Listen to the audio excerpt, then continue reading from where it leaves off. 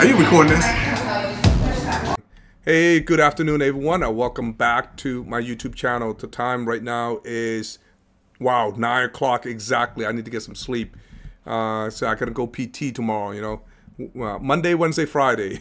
Oh my God. But today is Tuesday, May 28th, and I am Khmer, and we're in a high yield dividend warrior community here. So that's all we talk about is high yield dividends. So today's portfolio review, man, dramatic. A lot of things have changed because I bought a lot of stuff today and set condition for future things coming up. Yeah, so let's go ahead and switch over to my position here, and we'll do a quick summary because this is the first. This is essentially the first one because Monday the market was closed, so the market was open today for this week. Okay, so I am down 19%, so at about $37,000. Okay, my total portfolio is $195,000. So if you minus $195,000, I mean $37,000 from 195, I will get a market value of $158,000. What's this market value mean? That if I sell everything in my portfolio, everything, I will get $158,000. That's what it means, right? But my portfolio is $195,000. I'm $5,000 away from reaching $200,000. That's the part that's amazing. You know, it's just like, oh my God, I'm about $200,000. All right, so if I sell everything $158,000, Charles Schwab will take their $74,000 back. As you can see, I went up like $4,000. You know, because I bought a lot of stuff. I bought $4,000 worth of stuff, and then the remaining money, which is $84,000, that would be my money to keep. Okay, so yeah, if I sell everything, I would take a $37,000 loss. I would have $84,000 in my account. It's still pretty good, considering that I didn't put a lot of money into this thing. Why? Because the dividends are just feeding this thing now. Right, so I'm enjoying making a lot of money from that. All right, so that's my portfolio. I did not buy any equity. I did not improve because I'm down right now. Yeah, Tesla was down the whole day, so I was down. So I knew I was down because Tesla was down. I didn't improve Intel, Neo, Palantir, SoFi, AI. Matter of fact, in next month or in the coming month, you're going to see me owning more equity, more stocks, because eventually I'm going to try to own a lot more assets and grow that. You know, when I say grow, it's not a high priority for me. But if I have $1 or $2 or 1 or 2 shares, I will buy it just to keep improving it. Eventually, I get to 100 shares. So, okay. So this is my ETF. This is all my income fund. All right. As you can see, I'm going to show you how many I bought here. So TSLA, Clip, QQY. These are all my my main folder here, my main core fund. So QQY is my first week. My second week is TSLA. My third week is ULTY, and my fourth week is Clip. And I got IWMI supporting second week. I got Coney, supporting first week. I got Coney supporting my second week, and then I have FEPI, which is way down here, supporting my fourth week. I got YMAX and YMAX supporting third week. So that's supporting ULTY. So eventually what you're going to see is ULTY is going to reach 1,000 share. If I reach 1,000 share, this stock is paying $1 to $1.40, whatever. Guess what? I'm going to make $1,000. All right. So once I get to 1,000 share, I'm going to $1,000. If this thing reach 1,000 share and I make $1,000 from my third week, my portfolio will definitely be $8,000 a month. Okay, so I'm only $200 away from reaching $8,000 a month, and then from that point on, you're going to see me talking about $8,000 a month. But I don't need to talk about $7,000 anymore. I definitely don't need to talk about $6,000 anymore or $5,000 anymore. I remember I would have made a video called $3,000 a month, so I don't need to do that anymore. So I'm going to be talking about $8,000 a month from this point forward. Yeah, but I'm $200 away. I can get that easily on the first week of June. Because the first week of June, I buy 100 shares. That's about $100 to IWMY. And then the third week, I buy 100 shares of ULTY. That's another $100. That's $200 right there. So just those two alone, I will get to $8,000 per month. So I'm getting there. All right, so what did I bought? So I'm just going to scroll down here. I'm going to show you. Well, we're going to go to the history section here in a few seconds. But here's all the things I I increased or I bought, but all the one here you see, Divo, Put D, Urax. Now Urax is something I've just experimented with. I'm just tracking. I'm not planning. This is not an income fund. I just bought this just to track uranium. I thought it was pretty interesting. Define came out with Urax. I'm just going to take a look at that. And 6SIXH, this is ETC. 5E, that's Fidelity. FTQI is First Trust. Global X, a lot of Global X. Pretty much all the Global X. Invesco, PBB. HYG, that's iShare, that's BlackRock's. LQDW, those are BlackRock's. JEPY, look, I bought JEPY again. The last time I owned JEPY was back last year, exactly about this time last year, and I own JEPI. Right now, what I need to own is JPEPQ. So I need to get that in there. GOP, CVRD covered, Madison covered call. This one is the only one that pay quarterly. Everybody paid monthly. There's only one so far, right? And BUYW, this is main buy right ETF. And then you got NEOS, SCHI. This essentially, it's their bond fund. Matter of fact, I recommend you go watch the interview for NEO. That's pretty interesting. He talked about these bond funds very well too. Okay. And then I bought Wheel. I already bought that. NBOS. I got NBOS. YBTC. SRHR. This is the REIT cover call. MDST. Put W and money. All right. So what category for me to buy this? Number one, if they do option trading for income, I'm probably gonna buy them.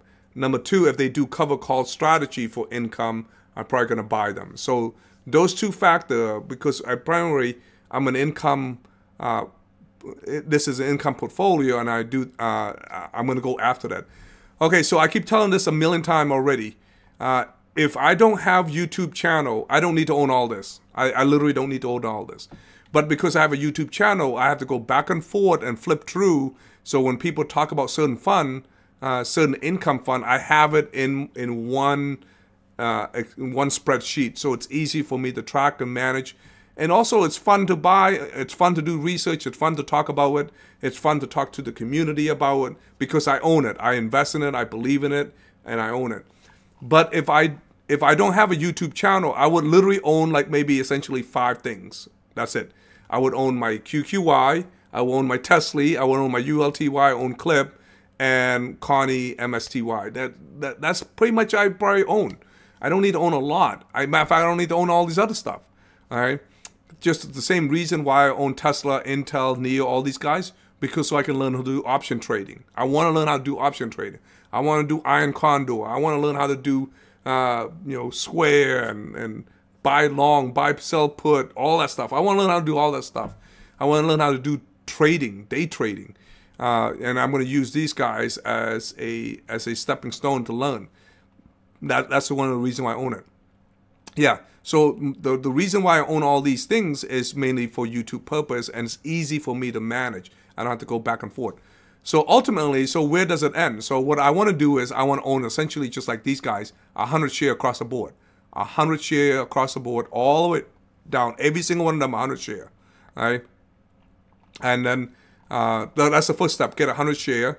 And the next step is maybe go to 200 shares. And the next step after that, I get 300 share. Eventually, I get 1,000 share all across the board. So can you imagine getting 1,000 share across the board? You know how big my portfolio is by this time?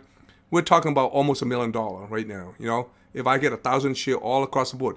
Think about 1,000 share is roughly, we're looking at $15,000 to $20,000, and or depending on the price, if some of them are $54, 1,000 share, that would be $54,000.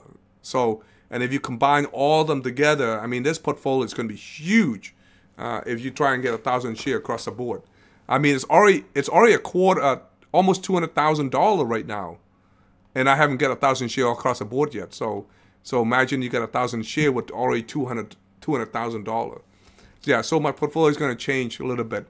All right, let me just show you the history real quick. And I normally didn't hit history before. The reason is because they showed the account number, but now they stopped doing that, so now I can show it too. So here's my history. This is all my purchase today that I just talked about. I bought a lot of Global Hawks. I bought Global X. I bought YBTC, Put D, you know, all these guys. It's just one share to open position. That's all I did. One share to open position. That's a lot of purchase. What I'm doing is setting condition to buy stuff. So what happened throughout the summer, if the fund go down, if the asset price drop below my DCA, guess what? I'll buy some. If they go up, I just ignore it. So at least it gives me something to do during the summertime. All right, let's go look at my investment income because I own all these income. How much should I increase today? Well, it hasn't updated yet, but it shows $7,753 at this point. So I should make $7,700 by the end of the month, and then in June it's $7,053. I'm looking at $7,800 actually, but it has to be updated, so it hasn't updated yet. It's about $7,800, and I'm pretty close. Easily, I can make $200 easily. All right, and with that, I will in July. I'm definitely going to make $8,000 a month. I cannot wait. Because once I make $8,000 a month, it's going to move really, really fast from that point on. So $8,000 in July, $8,000 in August. Guess what? That's essentially $16,000. $16,000. I can buy IWNY, ULTY, and I get another $1,000. Just think about that from that perspective. So, but let's say, for example, on the average, it's about $20. So then July is $8,000, August $8,000, September $8,000. So now, September going October will be $9,000. So September, October, November, that's $9,000. So $9,000, $9,000, $9,000. But remember, at $9,000, the average is about 20. I don't need to be 3 months. I just need 2 months. September, October, that will be $18,000. I'm pretty close. Most of my fund are not $20. They're like 17 and less. So guess what? I able to buy something. I will increase in 1,000. So somewhere around November, December, I should be able to make $10,000 a month. That's the goal. Will I make it? I don't know, but but so far I'm on pace, and that's the direction I want to get to $10,000 a month. Now a lot of people make fun of me about this stuff. Like hey, at the end of the day, you do you. You go invest whatever you want to invest. I don't give a damn, and because it's not my portfolio. This is my portfolio. I'm making money, and so you can make fun of me you want, but it's the end of the day, it's my money. It's making money, and this continue on all the way next year and the year after that. Here's something a lot of people don't understand. I have not contributed this money. I stopped putting money into this. So right now, the only thing that purchased is the dividends that I receive putting back. So in December, my return on investment is going to be back. So think about it. I'm estimating to make $84,000 by the end of the month. All right. This is if I'm making $7,000 all the way through. $84,000 a month. My portfolio is $84,000. Yeah. So there you go, guys. I talking about return on investment again. I'm expecting to make $84,000. My portfolio currently sitting at $84,000. Yeah. So that's the beauty of this thing. And at the end of the day, you can say whatever you want to say. I am making money. I'm making, I'm going to make $8,000 a month. So don't care. Don't really care about your opinions and stuff like that. So you can say we're wrong all you want. But there's a whole community of us, not just our YouTube channel, but there's other YouTube channels. There's many, many more YouTube channels. They're all talking about high yield dividend. High yield dividends are everywhere now. They're literally everywhere. If you don't understand that, I just went through the entire fund here. Just think about how many companies involved. Amplify 1, BlackRock 2, CBOS 3, Defiance 4, ETC 5, Fidelity 6, First Trust 7, Global X 8, Invesco 9, iShare 10, JP Morgan's 11, CraneShare 12, Curve 13, Madison 14, Maine 15, Neos 16, Nuremberg 17, Paramec 18. I lost count already. ProShares, Rexfang. It just go on and on. Just think of how diverse the portfolio is now. There's so many companies involved, income funds wise. And there's so many YouTubers coming on. Eventually, what happened after in year 2, you see a lot of people making money, and guess who's not making money? The people calling us, scams. So guess what? Congratulations, you're watching us making money, and hey, good luck with your journey, and we're doing fine. So hey, thank you so much. I appreciate it. Take care, everyone.